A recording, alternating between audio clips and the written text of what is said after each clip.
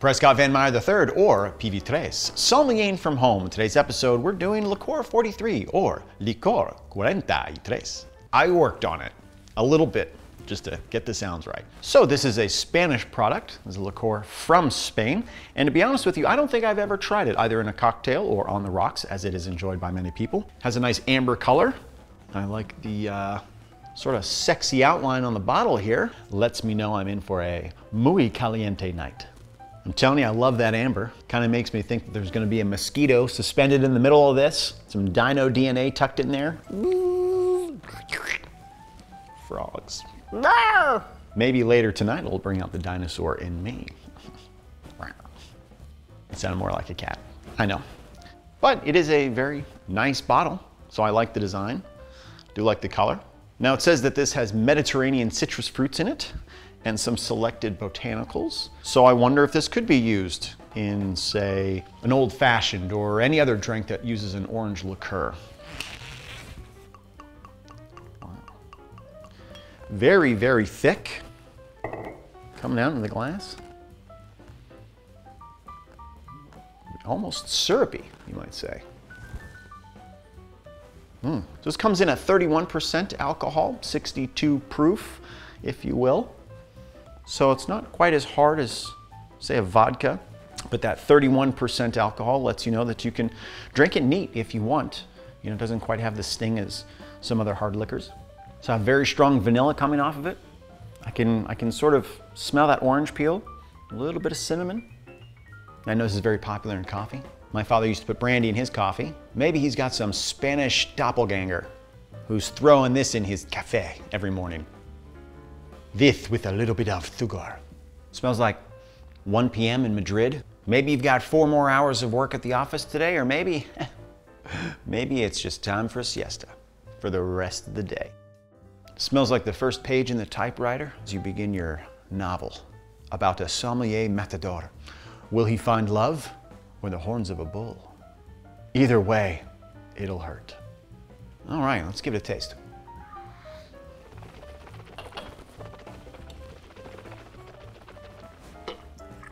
Incredibly strong vanilla flavor. Very, very thick. Very sweet. If you're gonna use this in a drink, definitely don't need to add any sugar. That is like a syrup. Woo! Very vanilla-y. Very sweet. Did I mention how sweet it was? Woo! I mean, it's just like an explosion of flavor. I feel like my taste buds are at a rave in Ibiza. Is that what it sounds like?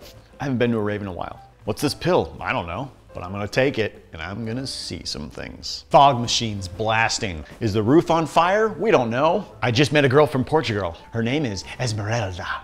She's taking me to a hostel. Huh, looks a little dingy. Going to this room, you say? Well, yes, I do have both my kidneys. Why do you ask? A hood has been put over my head, suddenly tied into a chair. The sommelier matador escapes, throws off the hood, kicks his way out. Olé! Okay, well, the coffee's ready. Let's give this the true experience that most people enjoy it with. Got a nice cup of fresh brew here. Just add this to it. Just a little more. As Dad always said, coffee's fine, booze is finer. Excellent. If you've ever had a vanilla latte, boy, that fits right in there with that.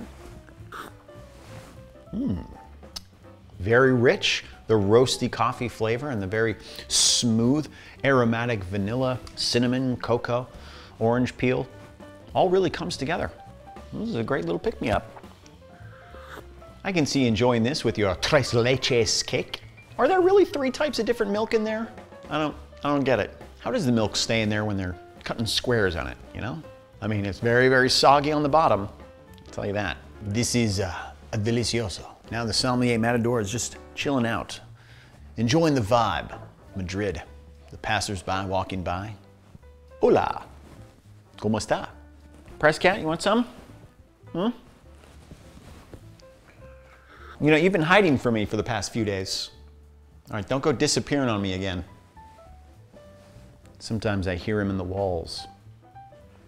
I said, who's my little snuggle bear? Press cat. It is me, sommelier matador.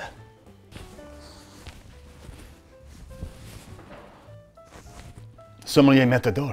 You know, things have been a little slow lately.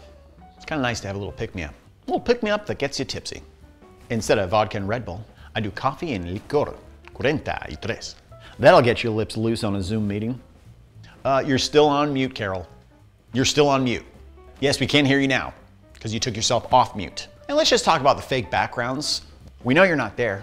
Like Lizette, you're not actually camped at the bottom of the Eiffel Tower.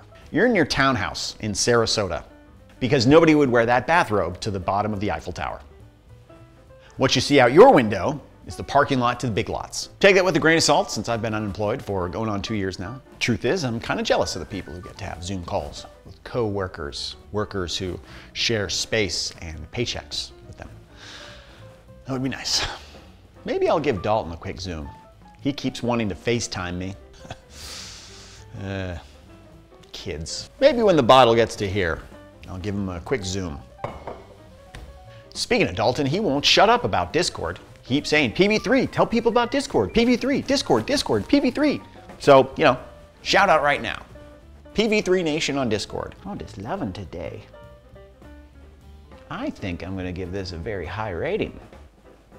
I would pair this with sharing wonderful quality time with your loved ones. Just scratching their little ears. Well, because it's so sweet, I would pair this with all sorts of cocktails. Specifically, any coffee-based cocktails, or just putting it in a cup of coffee yourself. That's good. Boy, what a refined drink this was. Very, very sweet, so drink it in moderation, but had a great time with it. While this is a very particular drink with its sense of sweetness, I'm still giving it a high score of 83. And when in Ibiza, do the rave.